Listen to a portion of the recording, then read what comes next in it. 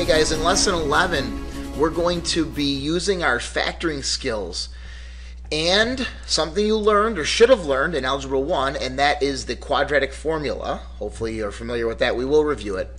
To solve polynomial equations. So we've been doing polynomials pretty much the whole course so far. Well, now we're going to put the polynomials in equations and say solve the equation. All right, and again, we're going to use, we could use factoring or we could use the quadratic formula. Now we know many methods of factoring. We're just going to review a couple right here and show how this works. And something like this you would have done before. Solving a quadratic equation. So this is an x squared equation. You would factor it, so you would get your two binomials. X minus 5, x plus 2. I think that looks familiar to you, right? Now, you make the argument, okay, I have a number, x minus 5, times, this is multiplication, another number, x plus 2 equals 0. When you have a number, any number, times any other number, and it equals 0, think about what that means. I have a number, any number, times another number, it equals 0. Okay, think of any number in your head, any number. I'll pick 7, right? 7 times a number. 7 times any number. What does this number have to be? Well, it has to be 0 because 7 times 0 is 0. It doesn't matter what number you picked. Whenever you want to get 0 for an answer, that's why we have to get these equations equal to 0. Whenever you want 0 for an answer, one of the factors has to be 0. This allows us, this property allows us to say, okay, if that's true, then x minus 5 might equal 0, or x plus 2 might equal 0. So you're breaking it up into two equations. You've probably done this before, but we're going to be using our advanced levels of factoring now to do more complicated ones. This one's an easy one. So you get x equals 5. You just add 5 to both sides, and you get x equals negative 2. So you would write it in a solution set. Solution set, you use these braces, like curly brackets, and you can put it in any order. Let's get used to writing the lowest to highest, so negative 2 and then 5. If you put it in the other order, it doesn't matter. It's just that for other things we're going to be doing, low to high is probably best. All right, here's another example. This time it's a common factor. I'm going to pull out a 3x. And it's going to be x plus 6.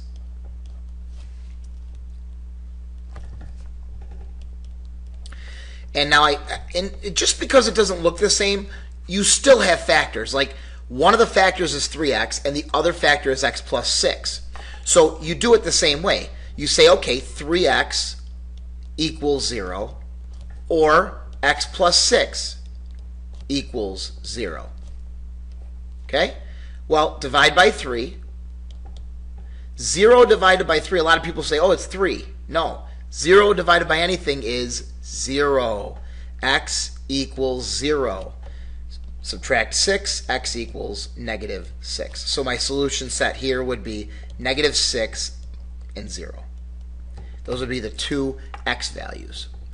Now, further down the page, the quadratic formula. I'm going to go through this video as if you've seen this before. So if you're like, oh my God, I never did this before, don't worry about it. We'll talk more about it in class. I'll help you with it, okay? This is a formula that is used to solve quadratic equations. They have to look like this. They have to be in this exact form right here. ax squared plus bx plus c. Here's the form. They have to look like this, and if they do, you can use this formula to find the roots or to find the solutions. They don't come out nice. They come out to be radicals sometimes. So, and then they will in this case. So we say round to the nearest hundredth. You got to pay attention to what we want it rounded to. So we're going to say x equals. Now, a, b, and c. A is 1 because that's in front of x squared. Let's write that out. A equals 1. B equals negative 4. You just compare it to this. And C is negative 6. Again, I'm assuming you've done this before. That's why I'm going fast. x equals negative b, so negative, negative 4, negative, negative 4, plus minus square root of, see this big square root here? B squared. Again, just plugging a, b, and c into the quadratic formula as if you've done this before. And c is negative 6 over 2 times a. Now I'm going to simplify this. Negative negative 4 is 4. You could put all this in your calculator without the radical. This is 16 plus 24. So this comes out to be 40 over 2. And what you have to understand now is there's two answers. That's why it's plus minus. So I have to break this up. You could break it up if you have room below, or I'm just going to go to the side. You're breaking this up into two answers. 4 plus radical 40, all divided by 2. 4 minus radical 40, all divided by 2. And now you're going to need a calculator. I did this ahead of time to save us time on the video, but in class you have to type that in your calculator, and we'll help you with that tomorrow. It comes out to be, the plus one comes out to be 5.16, and negative, the other one's negative 1.16. And again, that would be written in a solution set. So they don't come out to be nice numbers. They're decimals. 5.16 and negative 1, oh, negative here, guys. Negative 1.16. I think I said it, but I didn't write it. All right, moving on to the next page. We can also use some of our newer factoring methods to solve some higher degree polynomials. So now you'll see x to the third, x to the third, x to the fourth, x to the fourth. All right, then some more x to the third. So let's take care of these here. And we got to think of we're putting all our factoring methods together now. You have to come up with the method to use. I'm going to help you out with these, but in class tomorrow you're going to be expected to determine how I'm going to factor. Always look for a GCF first. Write that down on the side here. GCF first. Always, always, always, always. Now, there may not always be a GCF. In example A, there is. There's an x. We could take out an x. And we're left with x squared minus 6x plus 8. Easy enough. We should be able to factor that. We've done this before. X minus 4, x minus 2. Okay, that gives you the x squared minus 6x plus 8. Now I have three factors. That's okay. Same thing. You're just going to get three answers now. X equals 0, x equals 4, x equals 2. Because remember, you're trying to get 0. So what number minus 2 gives me 0? Positive 2. What number minus 4 gives me 0? Positive 4. This is just plain old x. What number x gives me 0? Well, 0. 0 equals 0. So that's kind of how that works. So whenever you have a plain x factor, it's always 0. The root is 0. All right, going on to B. Now this is 4 terms, and there's no common factor. So we're going to use our factor by grouping method. Remember, that only works when you have 4 terms. So we're going to kind of just split the middle a little bit, split down the middle, factor something out of these two. I could take out an x squared, and that leaves x plus 6. And over here, I could take out a negative 9, and that leaves x plus 6. And now my method is, okay, I take my x plus 6 common binomial. X plus 6 is the common binomial. X squared minus 9 is the remaining terms. Put it together as your second binomial. Keep your equals 0. Again, this factoring is what we've done. We've done this. You should be good at this by now. And now x squared minus 9, ladies and gentlemen, does go down further. X plus 3x minus 3. So you are going to need to factor completely in these equations. And now you got it. X equals negative 6, x equals negative 3, and x equals 3. Okay, and put that in a solution set. All right. Now, again, no common factor, so it's not GCF. It's not what we just did in example B because there's not 4 terms, there's only 3. This is just a regular, it's a trinomial, but it's a higher degree trinomial. So we do that with two binomials. We still do it with two binomials, and instead of x and x, you're going to put x squared and x squared. And to get 45, it's either 45 times 1, 9 times 5. Think of the ways to get 45. Well, if you use 9 and 5, 9 times 5 is 45, and you can get 14. 9 plus 5 is 14. So I'm going to use that, and I'm going to go negative, negative, so that I get my negative 14. Now the inner is negative 9x squared, and the outside is negative 5x squared, and that's where the negative 14x squared comes from. This is my check. Remember we did that? Okay, so, oops, a little bit of bigger eraser there.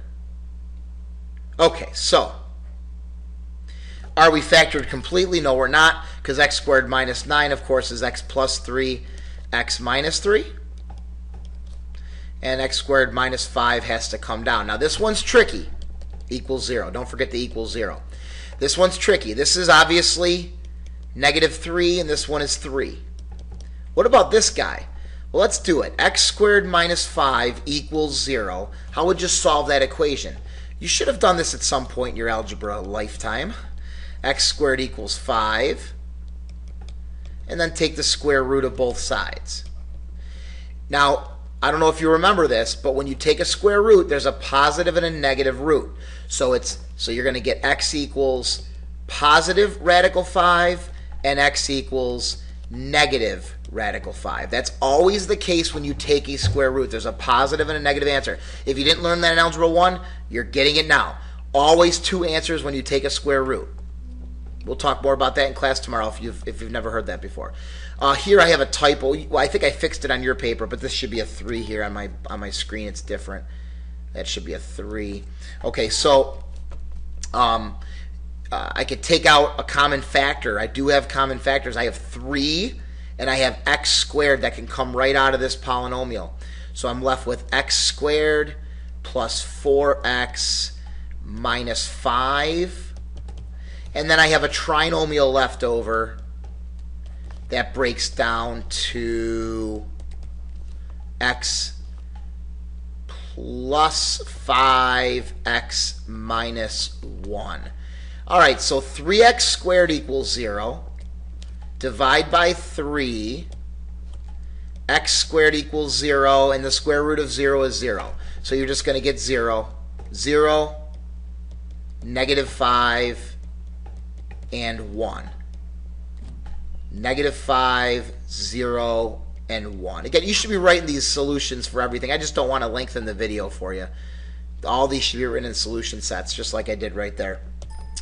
All right, this one here. Now, these two here, or this one here, we don't have it equal to 0. That's the first thing you need to do. So let's going to move that, subtract that 20x to the other side. Okay, and then it should be similar to what we've been doing. So now we got 2x to the third plus 4x squared minus 20x. All right, take out a 2x. Pause the video and try these last couple. See what you can come up with. Then come back to it. I know some of you like to go ahead and try the classwork. Well, this is what you should be doing. Pause the video and try these. If you're still iffy, keep watching. Okay? So now I can break this down more. X plus 5, x minus 2. Is that right? Oh, no, I can't. 5 and 2 does not work, Mr. Ventry. So now, look what we have to do. Whoops. Let's see here. We have to... I erased too much.